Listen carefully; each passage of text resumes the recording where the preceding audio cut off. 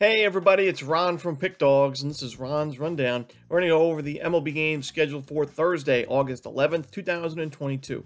Now, if you like what you see, make sure to hit that thumbs up button and subscribe to our channel. Helps us out a ton. Don't forget to put your baseball picks in the comments section below. And if you're looking for my MLB best bets, you can find those at the premium picks tab at pickdawgz.com. Of course, I'm always running my $15 MLB best bet, so check it out at Pick Dawgz Premium. Alrighty, here we go. Here are the games for Thursday, August 11th. First up, we see the Miami Marlins taking on the Philadelphia Phillies. Edward Cabrera and Kyle Gibson are your projected starters for this one. Now, Edward Cabrera's pitched 20 2/3 innings this season at the big league level. A 2.61 ERA ain't too bad at all. 23 strikeouts in those innings, a 1.06 whip. Really, the only concerning sign to see in Cabrera's game has been the walks. 12 walks allowed. That's over 5 walks per 9. However, when you look at the Philadelphia Phillies, at least in the last 30 days, against right-handed pitching, this team is not really walking a lot. You look, one of the lower walk rates in baseball in the last month or so, Philadelphia, a 5.4% walk rate as a team, which is actually 28th in the league rank. So if Cabrera's not really getting into issues with the free passes, I think he'll have a decent outing here. He had a really good start last time out against the Cubs.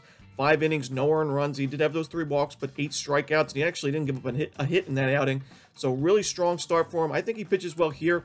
On the other side, Kyle Gibson's pitching well as of late, but I still don't necessarily trust his game. He has an issues with the walks as well recently. The home run balls also hurt him at times this season. Strikeout numbers aren't very good for him this year, and I think the Marlins can score maybe a run or 2 on Gibson. That might be enough for a run line cover. I expect a really low scoring game. I lean towards the under, but I'm going to take the Miami Marlins here, plus the 1.5 as a live road dog. In our next matchup, we see the Cleveland Guardians taking on the Detroit Tigers. Zach Plesac and Garrett Hill are your starters for this one. Now, Zach Plesac may not be my favorite option to back on the mound, but I do like the Guardians lineup against Garrett Hill, and I think Plesac's good enough here for the Guardians to grab a win on the road. When you look at the Detroit Tigers, they're just not doing anything against right-handed pitching. The 4th highest strikeout rate of the team in the last 30 days. Dead last in both team OPS and isolated power in the last month against righties as well. And Zach Plesac just faced this Tigers lineup back on July 15th. In 3 2/3 innings, he wasn't his best. He gave up 5 unearned runs, but only 2 of those were earned. And the Guardians were still able to win that game 6-5. That was in Cleveland. Against Garrett Hill, this Guardians lineup very, very good against right-handed pitching. I think they'll be able to get to Hill for quite a few runs early on. Tigers' bullpen's been good this season, but the long relievers I'm a little worried about if they have to make their way into this game early. I think the Guardians get to Hill quite often in this one. I think it's enough for Plesac to just get them 4 or 5 innings of decent baseball and earn a win here on the road. Give me the Cleveland Guardians on the money line. Next up, we see the Chicago White Sox taking on the Kansas City Royals. Dylan Cease and Zach Greinke are your starters for this one. Now, if you guys have watched the rundown from the beginning of the year, you know that I've been pretty critical of Zach Greinke this season. However, I actually backed him in his last start against the Red Sox. I thought it was a good matchup for him. He was pitching well at Kauffman Stadium, but he did me dirty. He went 4 2/3 innings, 7 hits, 4 earned runs, 2 walks. Didn't get the win. The Red Sox won 7-4. So I'm fading Greinke again, going back to my roots here. And although he's pitching well overall, a 2.23 at Kauffman Stadium, his struggles last start show me that the White Sox could certainly get to him here, and I think they will. Dylan Cease on the other side has been the hottest pitcher in baseball, hasn't given up more than 1 earned run in a single start since May 24th. And although he's faced some weak lineups in that stretch, this is another weak lineup that he's facing here in Kansas City. So I think Cease delivers again. I don't know if the streak will continue, but I don't even think it needs to for the White Sox to win this game and earn the run line cover. Give me the White Sox here laying the 1.5 runs. Next up, we see the Texas Rangers taking on the Houston Astros. Cole Ragans and Framber Valdez are your projected starters. Now, I have to admit, I know Framber Valdez is on the mound. I know the Astros are home. They play very well at home. But I was surprised to see this price where it is. Minus 300 plus for the Astros at home. I'm not sure I can get behind that. I mean, Framber Valdez has struggled at home this year. ERA at 4.01. The Rangers do hit lefties pretty well. But where I'm headed right now with this game is the team total over for the Houston Astros. I do like their matchup offensively. I think that's the reason why they are big favorites. Cole Ragans, a rookie going into his second start. He was good in his MLB debut. He went 5 innings, no earned runs, but he gave up 1 unearned run. He had 4 walks, which is concerning. Only 3 strikeouts in 5 innings. He was known to be a strikeout guy going into that first start. So to only see him earn 3 Ks in those 5 innings, That's a little bit worrisome. The Astros, number 4 in the league in the last 30 days in isolated power against lefties, top 15 in team OPS. They don't strike out much as a team themselves, so they actually have the lowest team K rate against lefties in the last 30 days, 15.5%. So if Reagan's not getting those strikeouts, if he's a little bit losing his control and walking some batters and has some issues with the home run ball, I don't like him in this outing here. I'm going to take the team total over for the Houston Astros, over 4.5 runs.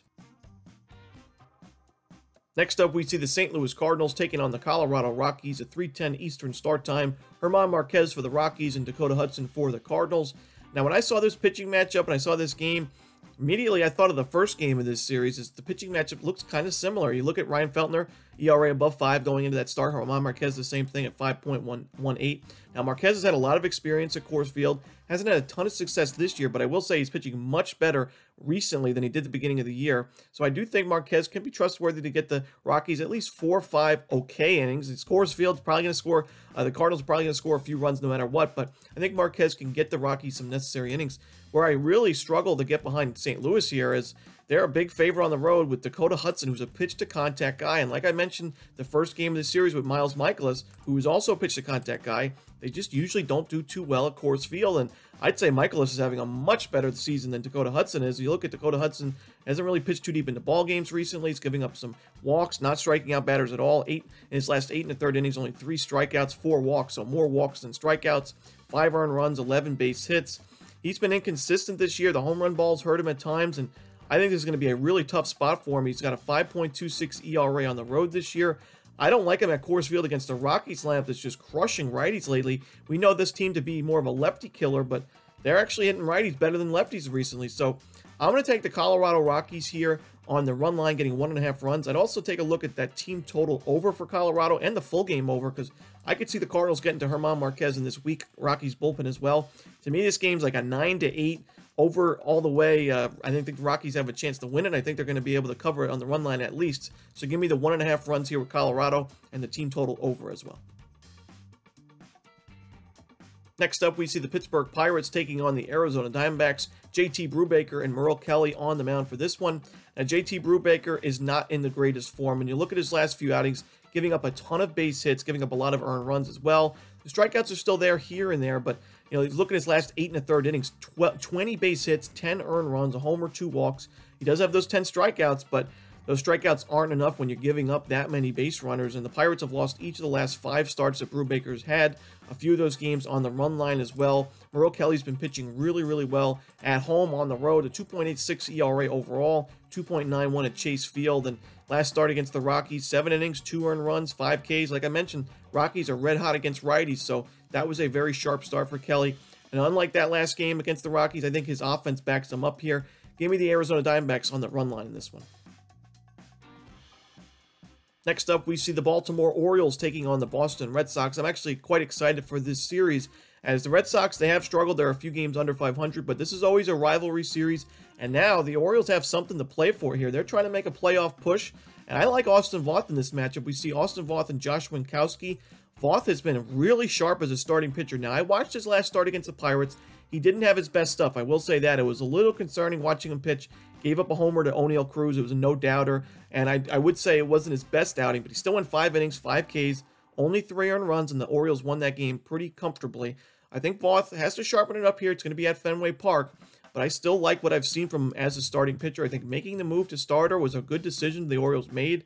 And you look at Josh Winkowski, I cannot back him right here. At Fenway Park, the Orioles are crushing righties. Winkowski's got a 6.18 ERA at home this season. He's given up home runs galore, and I think the Orioles bat's a team that's one of the top teams in baseball against righties in the last month. Number 7 in team OPS. You got guys like Adley Rutschman that are leading the league in on-base percentage since the All-Star break, and guys like Anthony Santander who are crushing homers left and right. I like this Orioles lineup against Winkowski. I think Voth's good enough here. I think the Orioles have the much better bullpen, and the Orioles have a lot more to play for, in my opinion. Give me the Baltimore Orioles here at a really good price on the money line. In our final game of the night, we see the Chicago Cubs taking on the Cincinnati Reds in the Field of Dreams game. We're going to see Drew Smyly and Nick Lodolo on the mound for this one. Last year's Field of Dreams game wow, what a game that was. White Sox, Yankees, back and forth, home runs galore into the cornfields. It was a game where the Yankees had a lead late. The White Sox came back and won it.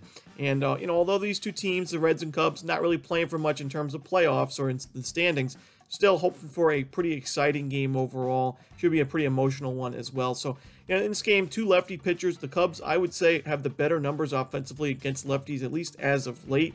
Nick Lodolo struggling against the Brewers was pretty surprising to me. When you look at the Brewers' numbers against lefties, they haven't been good at all. They strike out a ton. They don't really walk a lot. The team OPS and isolated power numbers were near the bottom of the league. It really set up for a nice outing for Lodolo, but he struggled, gave up a couple homers. The walks were an issue, so I really can't back him in this spot. I'm going to take the Chicago Cubs here. Not my favorite game on the board in terms of betting, but entertainment-wise, should be a fun one to watch. Give me the Cubs here on the money line. And that's it. Those are the games for Thursday, August 11th. Hope you enjoyed this video. If you did, don't forget to smash that like button and subscribe. And don't forget to put your baseball picks in the comments section below. Again, if you're looking for my best bets, you can find those at Pickdawgz Premium. As always, this is Ron Romanelli.